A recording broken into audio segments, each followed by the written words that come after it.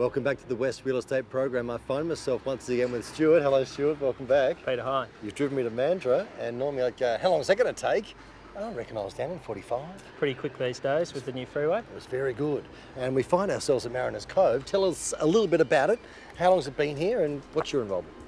Well, it's a well-established estate. Kicked off in the early 90s. The thing about the islands is it's all about lifestyle. So whatever your interests are around the water, we've got absolute waterfront living here. Is it hard to get in here? You know, and given all the pluses you have in terms of lifestyle, what's the affordability like? We've got a range of block sizes and prices, Peter.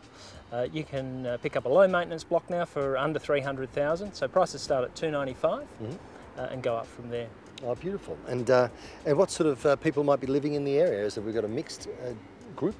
Yeah, we've got a good range of people down here, quite a vibrant community. So we do have retirees and empty nesters, and then at the other end of the scale, young families as well. Beautiful. It's nice and established too. It's one thing I like about places that have been here for a while. It's sort of grown into itself. It has. Lots of beautiful amenity here, well established. I think the other thing is the Residents Association is very strong and vibrant, and they have a lot to do with putting functions and entertainment on throughout the year. Thanks, Stu. Thanks, Peter. We appreciate your time. I'm with Scott Park, my old friend. Have a listen to this.